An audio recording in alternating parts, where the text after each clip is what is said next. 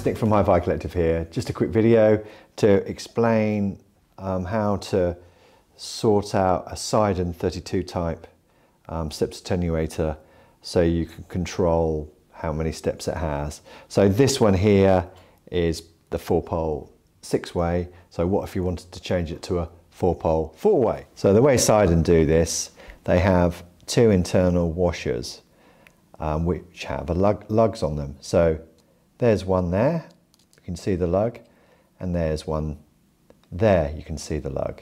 So the lug physically stops the turn of the switch. So that's the start point here, so it's stopped by that lug, and that's position 1, 2, 3, 4, 5, 6.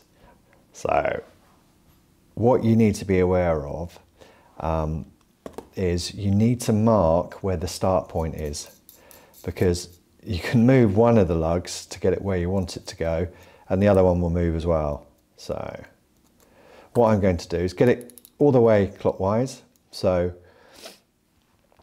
that's position 1, and can you see the wiper there is connected to this pin?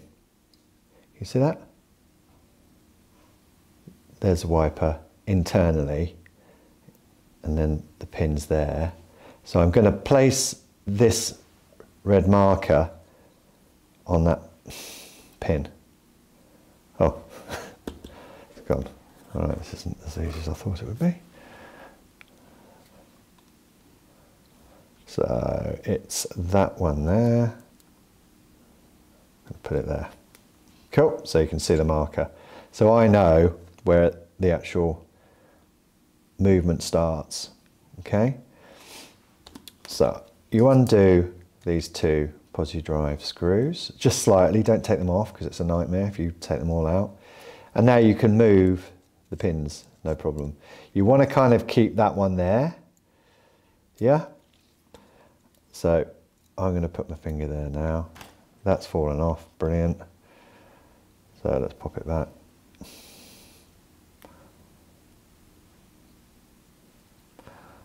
Is that one? Let's get some pliers on it, give it a squeeze so it stays on. There, all right. So I've got it in position 1, and I'm going to do, because I want it to be a 4-pole 4-way, so I'm going to click position 1, 2,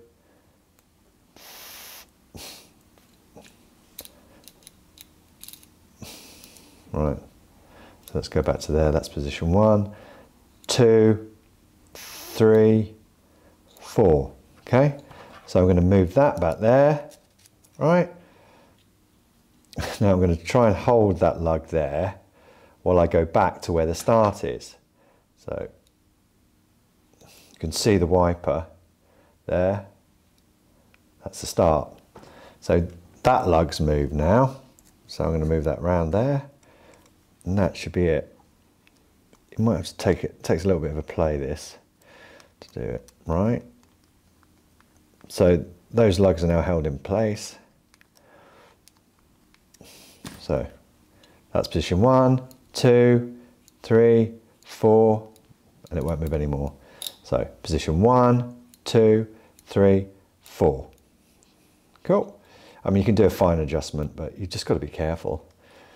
So you will need to mark the start pin, where it starts from.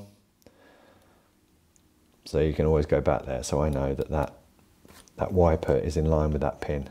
I know where it starts. That correlates to this being stopping the turn of the switch there.